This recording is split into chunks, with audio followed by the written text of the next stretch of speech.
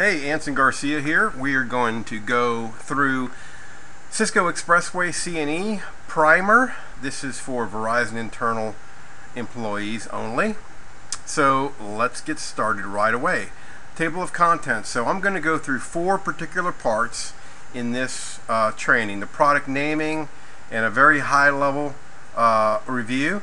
We're going to go through a solution review, which is a little bit deeper. Then we're going to go through deployment considerations.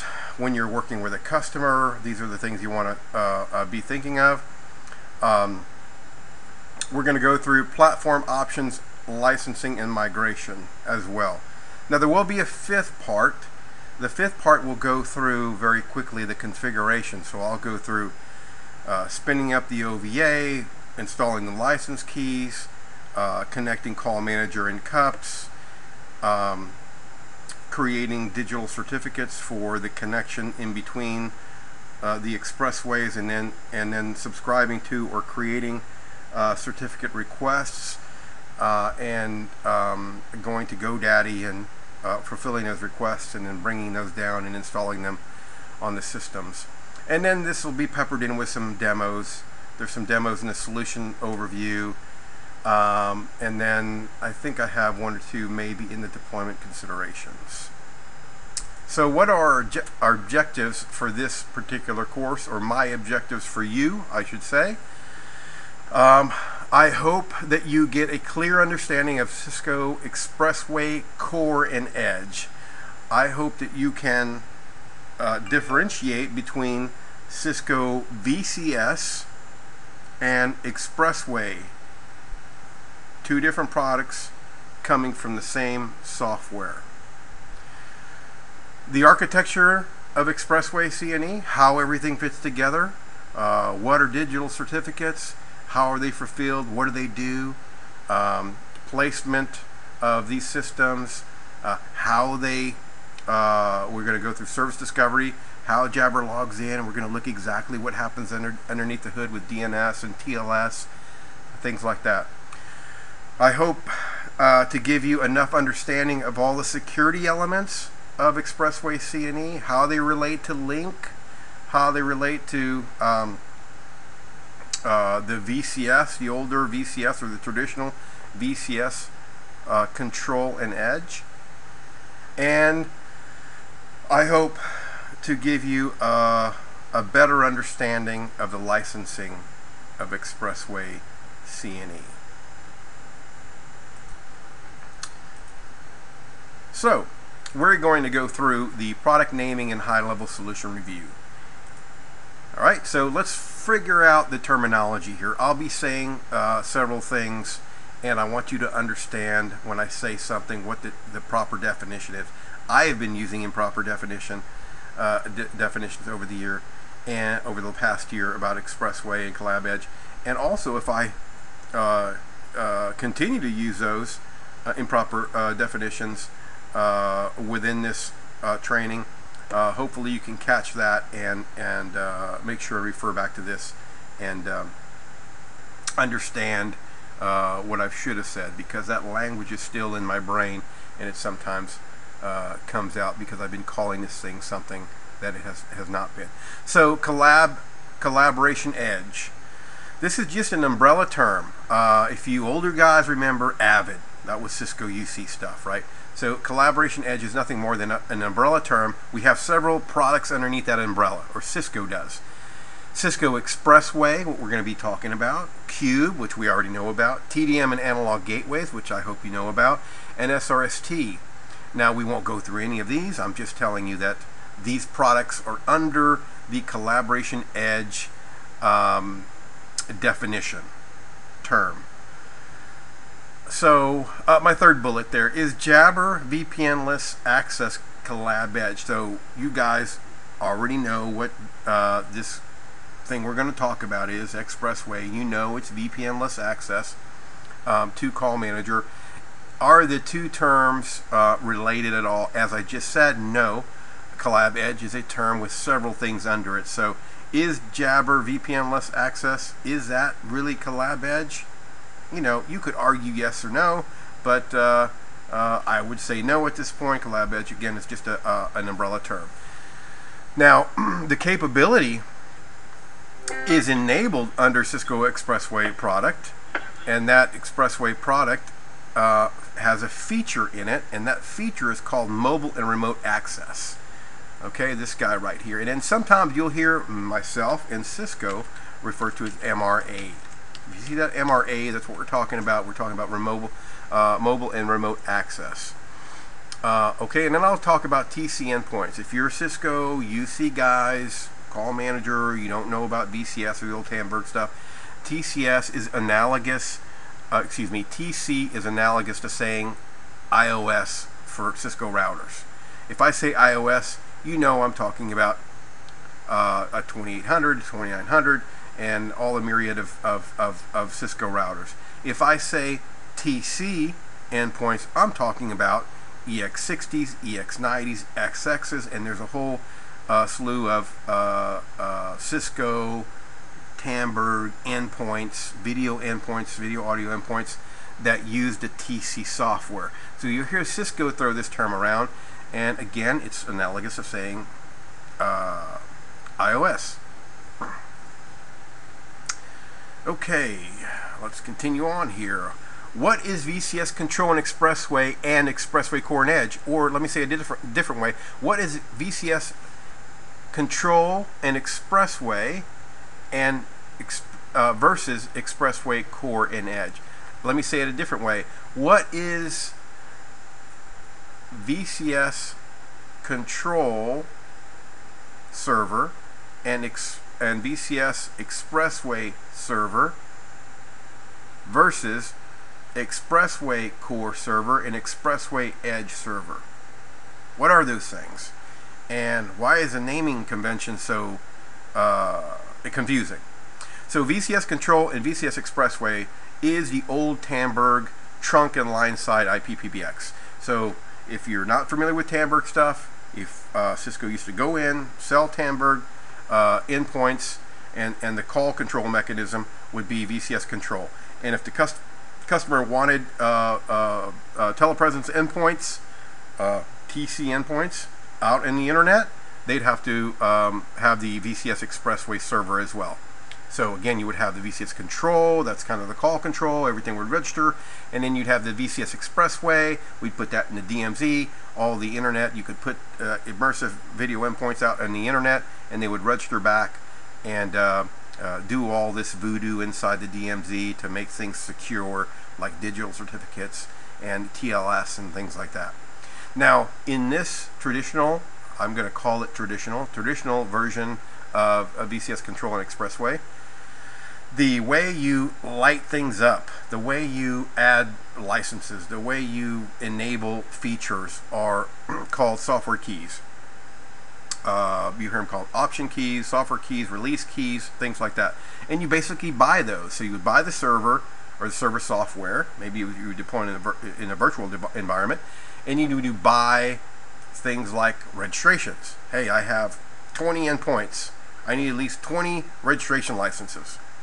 I want to do traversal. So traversal is if I need to translate, maybe a customer had some old Polycom video endpoints, and now they're buying Cisco stuff, and they're throwing their own Polycom controller away, but they want to use, they got these high-end, flat screens with a Polycom camera and all that stuff, and it does standard-based SIP or standard-based H323. So if you had like an H323 Polycom system, and you wanted to talk to the SIP-based telepresence systems, you need a traversal license. Anytime you anchor media, there needs to be a translation of SIP, there needs to be a translation of codecs, anything like that. It traverses the expressway server, the VCS server, and we need traversal licenses. Okay, and then also we'll talk about B2B in a little bit. Let's table that for now. And then there was find me licenses. So maybe you had a telepresence endpoint on your desk, like an EX60 or 90, and then you had a cell phone and you wanted to find me a single number reach kind of thing. So it had the capabilities of call manager that we have today, right? So it was a call control mechanism, and you had to do registrations, and then you had this traversal thing, and then you had find me, which is single number reach kind of stuff. So the new server, Expressway Core and Expressway Edge, it's a new product. It's from the same code base, okay, and we'll see that in a second.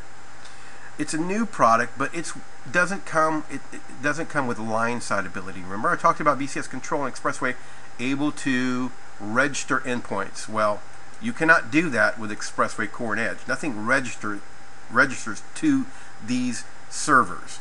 They register through them to Call Manager.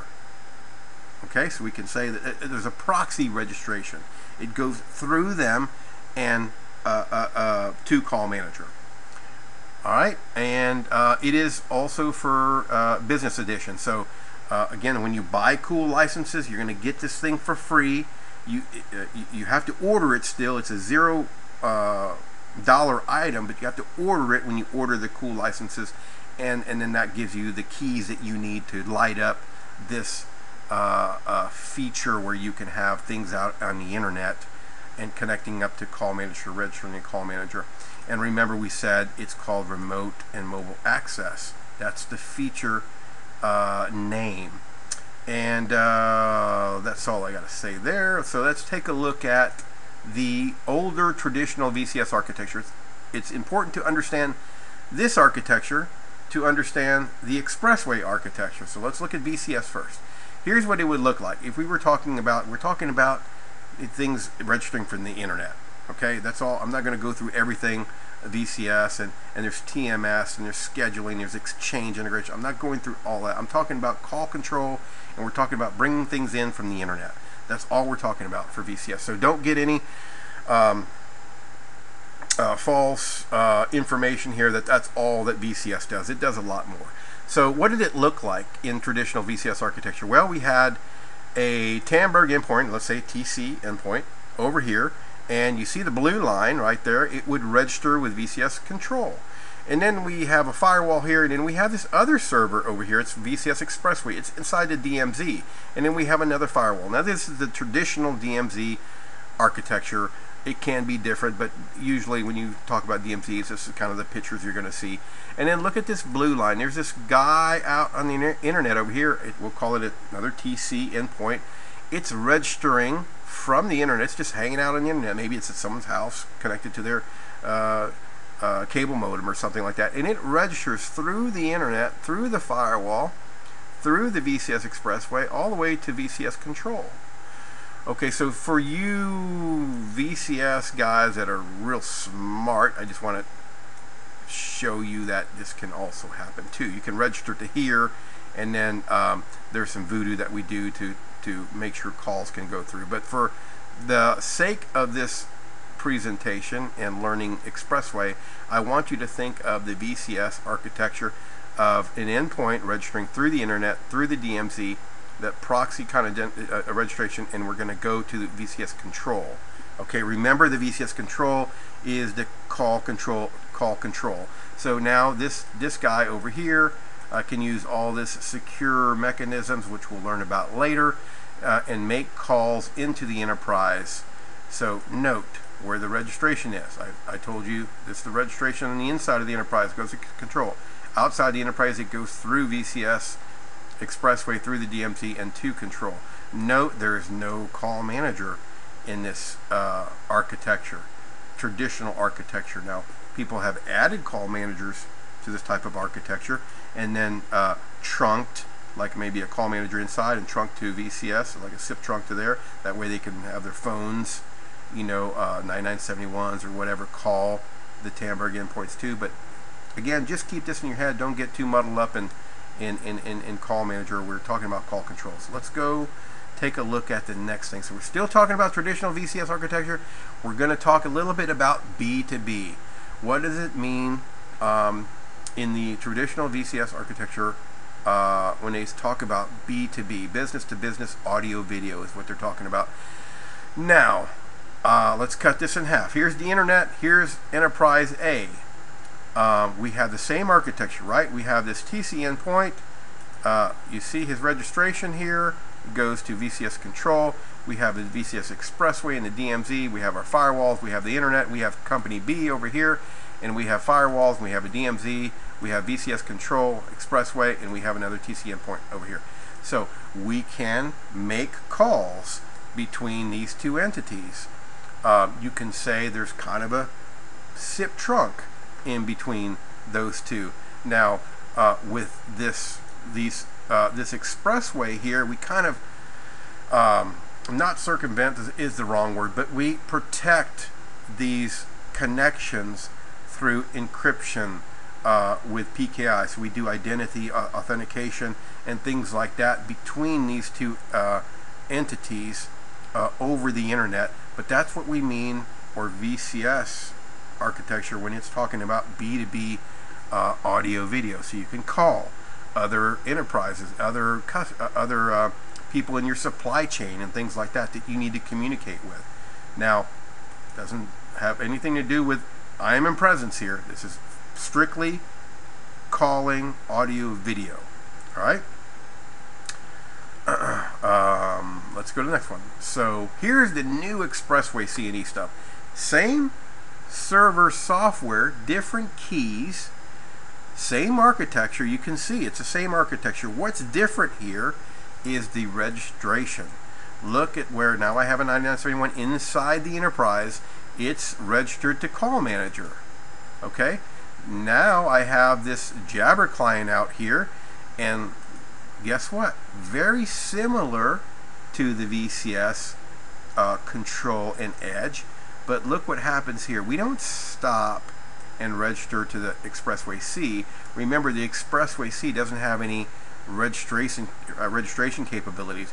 It registers, kind of proxies everything all the way through. So this Jabber client that's out here would use all these security mechanisms first to register through and create those connections, the TLS and encrypted connections, through the firewall, through Expressway E, through Expressway C, and eventually register to Call Manager as if it were sitting inside the enterprise. All right, Call Manager is none the wiser. There's nothing that we have to do to Call Manager.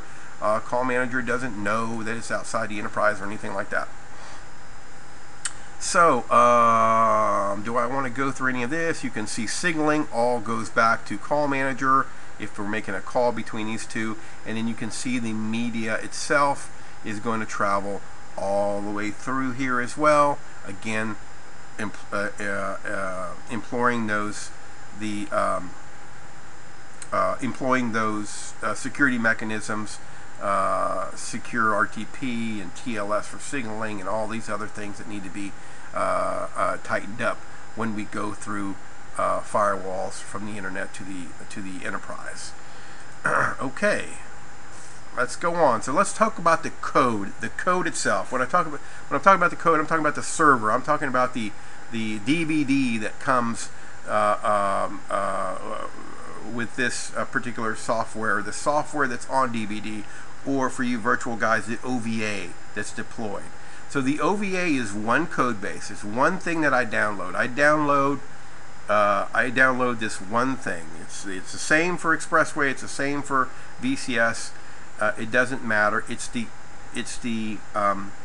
licensing that I install in it that lights up, that makes it either VCS control, a VCS Expressway, or an Expressway C, Expressway core, or Expressway E edge. Okay, so it's important to realize that. For you technical guys, this was a hard concept for me to get over, because I wanted a DVD or an OVA to deploy that said VCS Expressway, and I wanted another OVA that said VCS Edge. Well, that's not the way it works. There's one code base. Now, Cisco has said it may change in the future, so they may be two different code bases, maybe, but today it's not. As of today, as of last month, let's say, that's the last time I really looked at it. Okay, I won't go through the rest of this. I just want you to know that it's license keys that make these particular servers what they are. So what does Expressway C&E do? You guys should already know what it does. It creates VPN-less access for Jabber clients. Jabber for Windows, Jabber for iPhone, Jabber for iPad, Jabber for Android.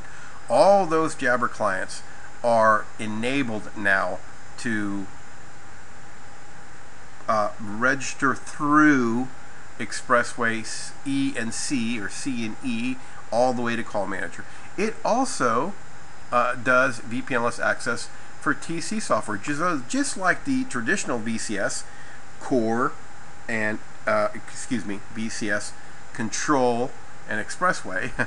Expressway C&E also allows for TC software clients to traverse the internet, traverse the firewalls, and register to Call Manager. All right, so that's the difference. We're registering to Call Manager. It also enables B2B voice and video. Remember, I talked about the traditional VCS product enabling B2B videos to partners out on the internet. We'll talk about how that happens directly or DNS based when we get into the configuration and we dive a little bit more deeper in there. It also, coming in 8.5, as I understand, is going to be the mechanism that you can deploy federation. So IM&P, we're talking about, when we talk about federation, we're talking instant messaging and presence. So I can federate with somebody outside of my business. So there's two things here. B2B voice video to people outside my enterprise, and IM&P federation, my IM&P to outside my enterprise. So these are two different technologies, two different things, two different licensing types and things that happen inside the Expressway. So separate those in your mind for now. And then it uses standardized security protocols that are well understood in the information security world, how they traverse the firewalls, how they do this client server thing and bring up from an internal to an external connection, and then nail that up, and then inside that pipe they can multiplex things that are coming in from the outside. We'll look at how that works, but that's basically from a high level what it allows our customers to do if we deploy this product for them, or we consult them on how to deploy this product in. So let's look at the VCS and Expressway feature comparison. So I'm going to try not to mix you up here. I told you that there's two different products here. I told you there's Expressway, that's the new thing, and here's all the things it can do. Okay, so this is going to make sense. Mobile remote access, that's the feature that allows us to bring a Jabber client from the internet inside the enterprise register Call Manager. It allows business-to-business video. I can call out to another business using my endpoints inside my enterprise, or connected through Expressway that are out on the internet as well. We won't talk about this. We will talk about video internetworking. No, I'll talk a little bit about that later. Let's skip these. This is what I want you to look at. Video telepresence registration. Remember the Expressway series, I said it's missing the line side. It doesn't come with a line side. You can't register telepresence endpoints to it. It's going to proxy the registration all the way to Call Manager. A video session management control, no, it doesn't do that. WebEx enabled telepresence, we'll talk about that in another training session. Enhanced security, that's nothing more. The JITC is a Department of Defense umbrella term that you can go get certified and things like that. You can get your system certified, and it's going to be Department of Defense approved, so to speak. So it does not do that either. So let's look at the Cisco VCS family, the traditional VCS Control and Edge. Look at here. You can do mobile and remote access as well. So you can get Jabber clients to register through the VCS, Control, and Expressway into Call Manager also. You can do all these other things. So let's just make sure we understand this. The reason Cisco did this is, remember, it's the same code base. And what they did, they had to make a decision. They had to make a decision in, okay, if we release this, how do we release it? Because we want to give the ability for people that buy Cool licenses and buying Call Manager and Cups and Unity, we want it to give it to them for free. We want them to be able to put this server in the DMZ and put one on the enterprise and be able to connect these Jabber clients through. So they decided to make a product out of it, and they made an Expressway product, and they said, oh, this is free. You can do all, well, excuse me, this mobile and remote access is for free. Now, what about those people that have VCSs already and have Tamberg, telepresence endpoints, and all this stuff, and they have Call Manager as well? Since it was the same code base, and they were a little shaky on this at first, they said, okay, you know, we'll go ahead and allow mobile or remote access through those VCS, that VCS control and Expressway as well. If you have a VCS already, you upgrade to 8.11 and we'll give you this feature key to light up the mobile remote access, and you can start putting you can start putting Jabber clients out on the internet, and they can securely register to Call Manager. Now, they are not advising this, and I've set this up in the lab, and I wouldn't advise it either.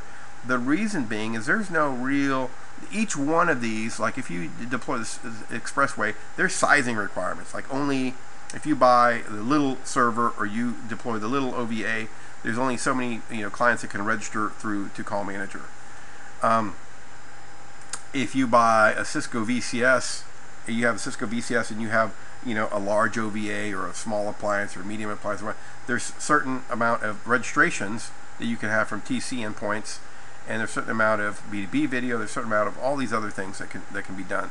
When you start mixing the two, the requirements or the size, the capabilities and the sizing and the compute power and things start getting a little fuzzy. I haven't seen a good matrix or table yet that says if you have VCS, the traditional VCS, control and edge, and you add mobile or remote access, you can only do 100 registrations. If you have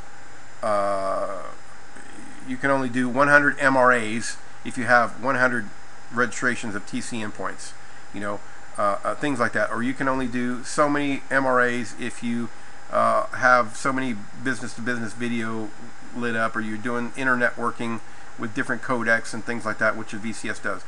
So the recommendation right now that I've heard from Cisco, and my recommendation as well thus far, is these things need to be two different things.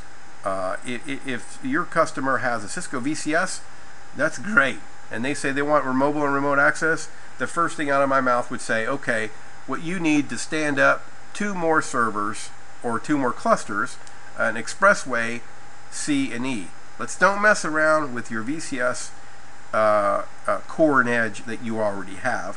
Let's stand up 2 more servers, and then we can get our sizing right and things like that, because we don't want to muddy the water. You already have an existing video audio infrastructure that registering TC endpoints. Now, the customer may say, hey, I'm migrating all my TC endpoints to register with Call Manager, because that's kind of the direction Cisco is going.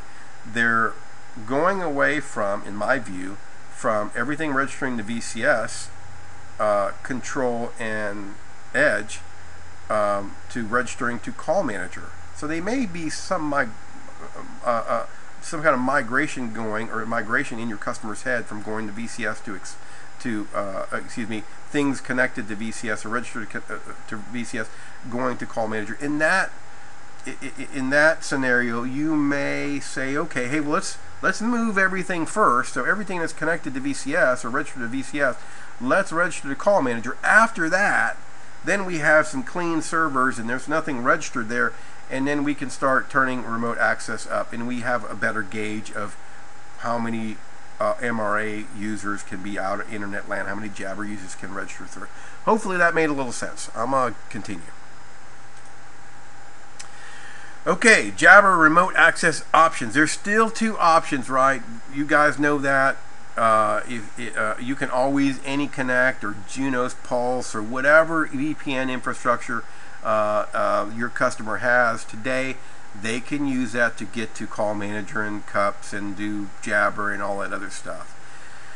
And that makes sense. It makes sense. Think about how we work today. We bring up our laptops, and we bring up Junos Pulse, and we get into our VPN into our infrastructure, and then we bring up our Jabber clients or same time clients or whatever. So that kind of makes sense for desktops. It kind of gets, to me, in my opinion anyway, a little fuzzy with mobile devices. Mobile devices, people have kind of got used to picking up a mobile device and things just working. It's kind of cumbersome if you have a mobile device and you got a VPN in, especially if you think of an iPhone or an Android cellular device. It's kind of weird if you got a VPN in and then bring up a Jabber client just so you can, have IM&P, and then VPNs your whole phone, and then there could be some attack vectors, and there could be some applications that the enterprise doesn't want the internal network exposed to and things like that. So this is where the Expressway comes in to play. Also, if you could think, you guys that use Good on your iPads and iPhones and things like that, it's very analogous to that. So if some of you guys use Good and don't VPN in, that's how I use it. I just bring up Good and I put in my password, and there's a secure channel all the way into Verizon, all the way into the enterprise, and then I can use my email, look at my calendar and things like that. So I don't have to VPN in. I don't have to bring up a VPN on my iPad. Now I know some of you guys do. There's some policies, I don't know all of them, but some of you guys do. But anyway, that's the kind of direction that Expressway, or the stance, or the technology Expressway uses as well. You can bring up Jabber, and in the background it's going to create the secure channel, use these security protocols to go into the enterprise network via Expressway, C&E, and then register to Call Manager and register to Cups, and then you can use your instant messaging impressions and get to those subject matter experts. You always have your iPhone in your pocket or your iPad in your bag, and I don't need to fire up my laptop and VPN in and fire up same time, or things like that. This new technology would enable you just to fire up the application, have it always on. You can roam in or out of the enterprise, and it's always going to work. Okay, this is kind of weird, so bear with me on this one. I want you to ignore all these columns right here. So let's ignore service category, type, service delivery, and primary competitor, because the two important things that you need to know to discuss things with your customer and look at architecture are the two outside columns. So here we have devices. So what do we have in our portfolio of endpoints when we sell UCaaS or sell Cisco UC? We have endpoints Jabber. We have telepresence endpoints that are now able to register to Call Manager. We have our phones, 6900s, 7900s, 9900s, all these other phones. And then Cisco likes to, I grabbed this table from Cisco, so I wanted to keep it the same. They categorize SIP trunks as devices too. I don't necessarily, but I'm going to leave it in here for now. And then we have these new breed of phones, DX650s. We have DX70s and 80s now, which are really neat. If you haven't seen those, go take a look at them on Cisco's website. So here are all the devices that we can say endpoints. Again, these are the ones that make sense to me. This one doesn't, so we're going to leave that one alone for now. Now this last column here, let's call it product position. Let's call it how we connect via the internet. Okay, keep that in your head. How do we connect via the internet if we're out in internet land and we have a Jabber client? Well, we're going to connect up with the product Expressway.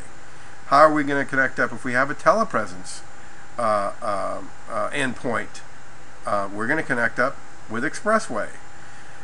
How are we going to connect up if we have phones? Now, I don't particularly like this. I wish it would say Expressway here as well, but it doesn't, unfortunately. So what does that tell you? That tells you if a customer wants several types of endpoints deployed to their telecommuters that are going to be using this TLS technology or VPN technology, that the product or the technology or how we're going to connect into the enterprise is going to be a different type of product. We're going to use VPN. We can use ASA here, so we should say ASA here, but Cisco's direction is to use cubes. But I'm going to put cube, and ASA, because that's how we can do it today. Okay, and then these new breed of phones, DX650s, Expressway. So, and DX, I'm going to say the new DXs as well. Oh, I can't get in there. Let's see. Can I put DX 70 and 80? So those are the new, and as I understand it, those phones, since they're kind of the same code base, they're going to be able to connect up to Expressway as well. Okay, we'll go over this SIP trunk and why that's here. For now, just think of this. The reason they put it in here is because B2B. Remember I told you about the B2B audio video that we looked at through Expressway, that trunk side kind of thing where we could do B2B. I don't want to confuse you now, and some people have a little bit of trouble and a little bit of heartache kind of putting these together because they're used to cubes or something like that being these edge devices for trunks. So let's table that for now. Okay, that is it for part 1. If you have any questions, please email me at anson.garcia@one.verizon.com. You can also find me on Same Time, as well as our internal Jabber and Link systems. So anyway, I hope this has been helpful, and this is the end of part 1.